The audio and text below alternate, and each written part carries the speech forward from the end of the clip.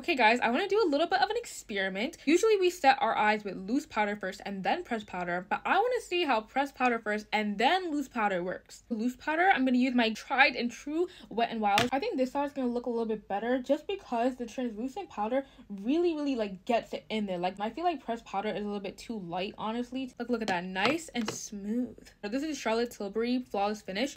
It's just like a blurred filter. It's just, oh, it works every single time. Wow. But now let's try the opposite, the pressed powder first. I feel like this works best as a topper in my opinion.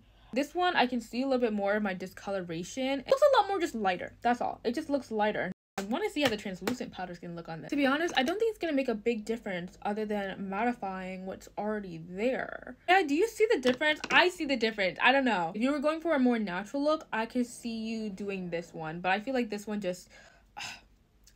come on.